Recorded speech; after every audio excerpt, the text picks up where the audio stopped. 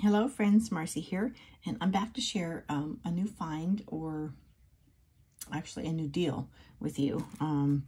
As you know, LAMY pens are not new finds, but this is a model that I have never, although I have several LAMY pens in the Safari and the All-Star models. This is a model I have never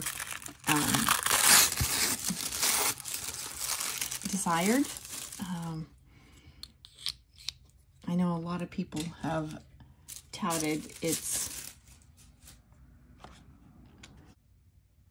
reliability and streamlined pen body, but it's just something that I never really wanted, but I've also always been curious about. And this is of course, LAMY, made in Germany. So we have the outer sleeve and the drawer with some silicone gel.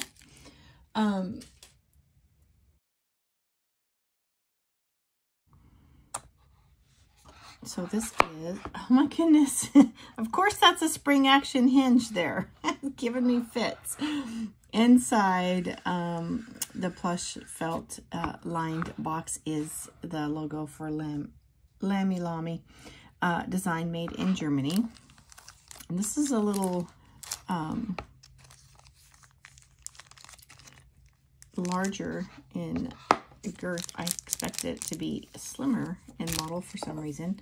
And I think that's because of my, again, the lack in urgency or desire to purchase this pen body. So let me see what else is in this box real quick as you gaze at that design. And all we have inside the box is a warranty card. That's it. It needs no cartridge or converter, as it is a piston fill. So let's close that spring hinge one last time and come over here and talk about the pen. So this is the LAMY 2000. It is a streamlined design with a seamless transition. So I'm going to pull the cap off and show you that in just a moment. But there's nothing fancy or fabulous or frivolous about the color or design of this pen. As a matter of fact, let me grab. One reason I was never attracted to it is because it simply reminded me of the Papermate Flare pen. So maybe that's why I thought it to be would be a little more slim. Because every time I saw the LAMY 2000, I always thought of the Papermate Flare. Nothing extraordinary, fabulous, fancy, you know. There you go. There you have it. Right down to the clip design. So that's one reason I was never in a hurry to purchase one. I didn't think it was that extraordinary. But I keep hearing good things about it. And so it's like, well, I must experience that.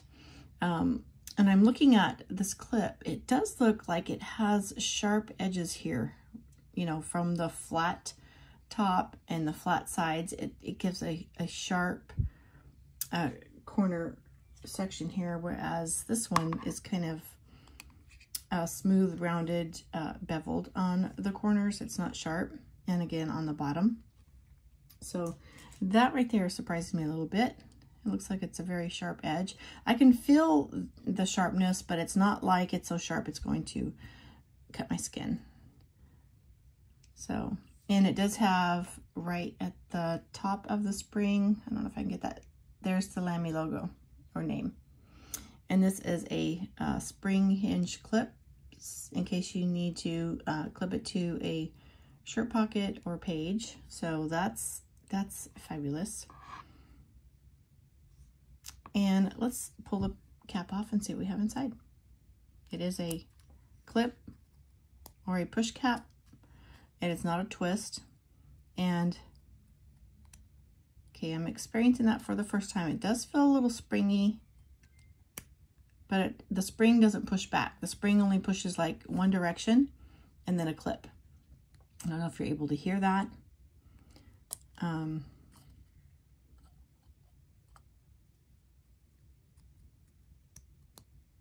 very small little click sound. And that click sound is made from these small little protruding points. There are 2 of them here on the, not the grip section, but just above the grip section. And that is what clips the pen cap in place. So one more time. Yeah, a little spring and a little click. All right, so looking at, I don't know if we can get light inside here. It's not a threaded design inside the cap. It's just another layer that would grip onto these little protruding points here. And the grip section is not, there's no curve or specification to the grip section. It's just a streamlined straight down design that goes into the barrel. It's fatter or wider in the middle, and then slender again at each point, at each end. So cigar shape, torpedo shape, what do we think? All right, if you see this area here, this is an ink window. It lets you it allows you to see if you have ink in your barrel. There's no need to take the pen apart unless you need to change the nib, but you cannot buy the nib separately. So the only way you could change the nib if you were to have another LAMY 2000 that you exchange nibs with. So, and again, that nib, that is a unique design. It is 14 karat gold nib, so it's going to be soft. And that's one of the unique features of the design of this pen. And the reason I want to try it is it reminds me of, and I'm not going to do a comparison review today, but I will come back later and do that. It reminds me of my Pilot Vanishing Point, which this is the Decimo model. Let's just look. You can see those similarities here. Also a 14 karat gold pen, or nib, sorry. And so continuing, you know, I'd like to ink it up and do a writing test with you, but let's talk about the body a little bit. It does remind me, it's a matte finish, and it does remind me of my most recently purchased and shared pen, the Estabrook Camden, from Camden, New Jersey, where the RCA records are made. So it has that same line design in the barrel, in the finish, very similar. So that's what it reminds me of. All right, before I ink this, I want to talk about the body. It is made of a polycarbonate material called Makralon, and I'll put the spelling of that on the screen. It is a combo of resin and fiberglass, so it's lightweight and sturdy like carbon fiber. And my other carbon fiber pen is my Monteverde Ritma. This is my other carbon fiber body pen. That was a special edition that I recently shared. So let's flush some water through it. I cannot flush this as I normally would any new nib by removing the nib section and using my bulb syringe. So I'm just going to pull up some water using the twist mechanism of the piston fill. And I might mention that in all my other LAMY pens, my All-Star and Safari models, they always test the nibs before they send them out, so there'll be a little bit of blue ink residue on that. So if you see that, not to worry. I'm gonna pull up some water here and expel. Let's see, I don't even know if I'm in frame. Okay, everything looks clear and clean. We'll try one more dunk. Pull up some water and expel. just give a little rinse here. So nothing on the nib section. And let me see. Dab that. Oh, there's the blue. Okay, yeah. So it's been factory tested. It's a good thing to rinse your new nibs before inking. There we go. Upon my second draw of water, I was getting the blue ink residue dripping out. So very faint in the drips, but in my my view, I can see the blue shade tint, so you may not be able to see that on camera, but it's lighter now. I'm gonna give it one more rinse to make sure we are clear and ready to go.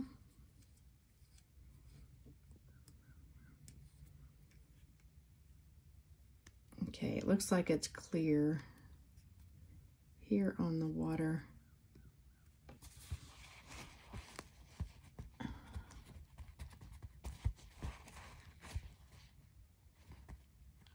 Let's see, I still get the blue dots. I'm gonna try one more time.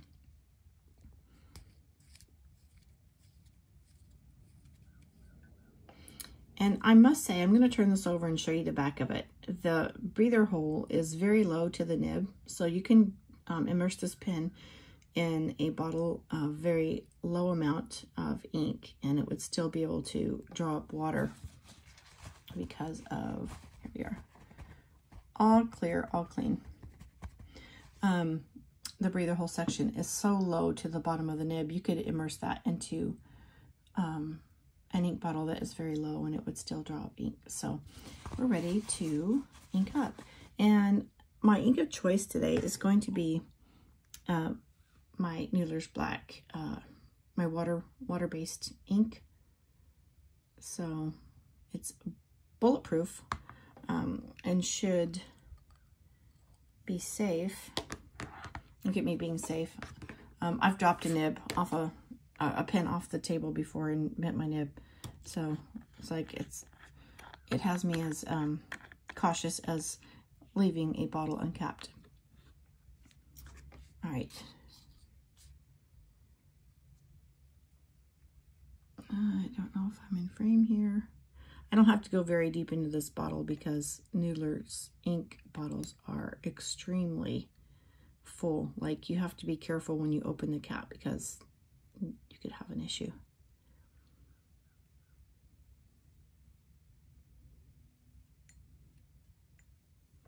All right, and I can see in my ink window that I've captured my ink there. One difference in this pen, it's not like you have the TWSBI. Look how clean this is, actually, with me dipping the end of that pen. I don't know if how focused I am. Wow, not much to clean up there. So, but I will wipe it for caution's sake. There you go. But one of the issues with this pen is you do not have the demonstrator clear part of the barrel to see how much ink is in. You really have to rely on the ink window, which since I've inked, I don't know if you can tell on the camera, but since I've inked, it's visible. All right, and this pen, I must say, is postable. It has a smooth glide, and it gets tighter as the cap moves along to the wider girth of the pen. So it does not click, it does not screw, but there we go. And it does have a tight, secure fit. If you would like to post, it's not overly, long in the hand. But if you prefer to write unposted, it's also a comfortable size. And since I mentioned that it reminded me so much of the Pilot Flare or those flare marker pens, let me do that. Let me post that. Because this is what, for years and years and years, I was so used to using. And my grip section here, this is the length of the pen. Of course, it's a lot more lightweight. And I would never write unposted. I always had a habit of posting all my caps on my pens as not to lose them. You know, when I finished writing, it was right there, and I would just cap and be done. Until I started using fountain pens, I kind of got out of the habit of posting all my pens. So, little fun fact about Marcy. All right, I wish I had weighed this before I inked it, which I didn't put too much ink in it. So let's give it a go on the scale and see what we have. I don't know if the glare is covering up your numbers there. Let me give it a try. So full pen is 26.5 grams. And just the pen, if you were to hold unposted, oh, there we go, just over 17.5 grams, 17.6. In our cap, 8.85, so almost 9. So it's not too weighty, but it's not too light either. All right, let's give my nib a test. And I failed to mention I ordered this from Endless Pens. I did get a sale bargain email notification of a sale, and that's why I went ahead and decided to take advantage of the sale price and experience this LAMY 2000 for myself. All right. So, fresh out of the chute, here we go. All right, this is a German nib. I did not expect it to be as fine as Japanese nibs, and I did order the extra fine, so I am pleased with that. I should have written the 2000 first. LAMY 2000, extra fine, and it is inked with Noodler's black bulletproof ink. And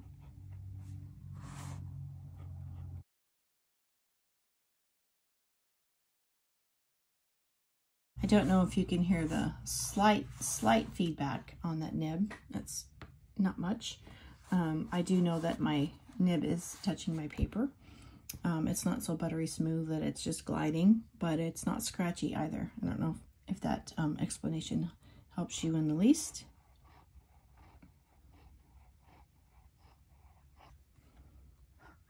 Horizontal line width, vertical line width, there's not much difference.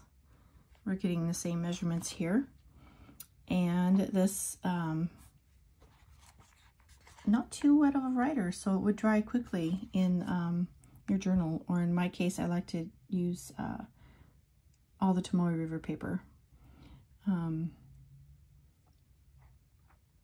So on this day, Saturday, by the way, I've had this pen for a few days, but my internet has been out at home, and so I haven't been able to share and post.